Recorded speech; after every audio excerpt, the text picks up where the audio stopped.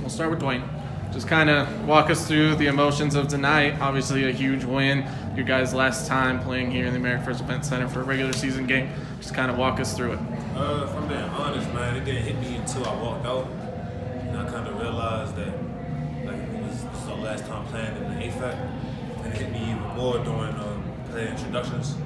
I just wanted to come out here and just have a good game, just leave a lasting impression on the people and the fans and the students who see the might as well just go down the line. Cam, can you talk about your experience here and what it meant to you to play your last game here? It's been a great experience. My brothers right here, they made it what it is. They made it fun. They made it without them, I don't know how it would have been.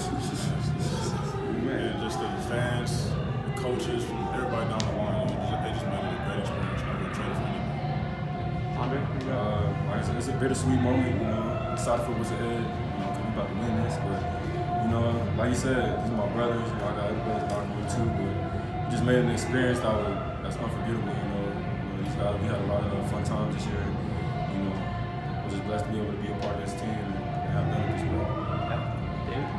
Like Mo said, it didn't hit me like got there, and then to see everybody.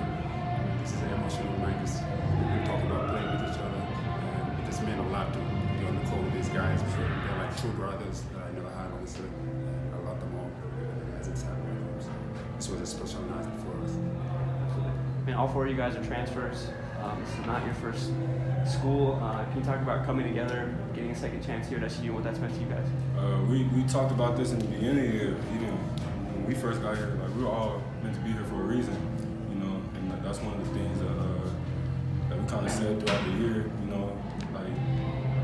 We all in this building, we all on that court, we all got here for one reason.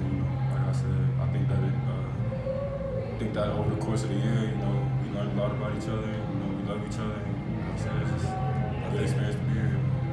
Picking you back up, Dre said, I think that's what made our bond is that special, because we all came from bigger programs at SU. You know what I'm saying? So we had some of the same similar experiences, whether good or bad, and we just felt as though it's not a coincidence that we all ended up playing for SU. So with that being said, we just want to finish this year out strong. And everything we set out to do, we just want to accomplish. Yeah, do you guys think that you're going to end up this year and finish here? No. I'll be honest now.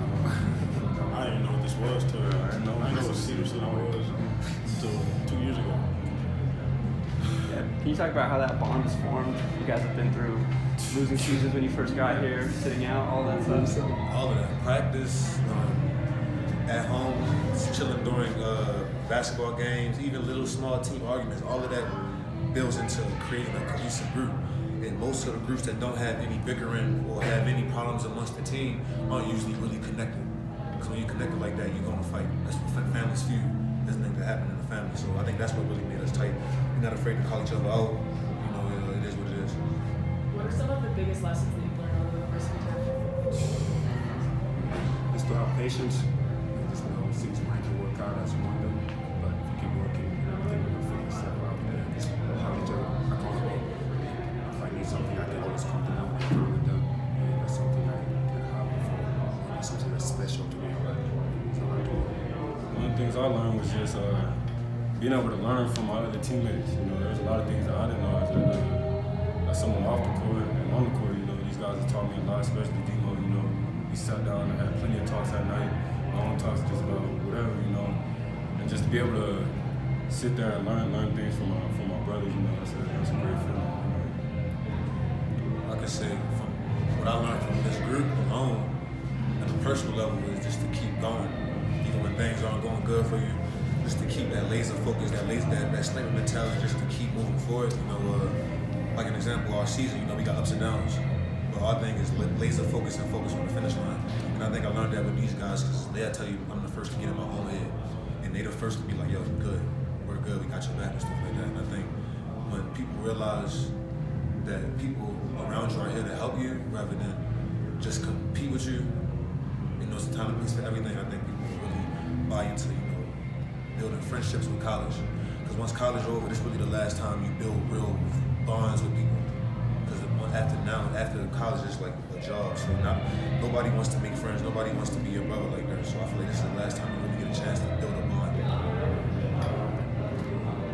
Can you talk about maybe 10 years from now, when you think of SUU, when you think of your experience here, what feelings will come to your mind? Things that you'll remember most? I honestly want to pull out 10 years from now. See Simon still here, the AFAC 4 every day, and us linking up every summer. You know what time it is? Yeah. Everybody's so successful.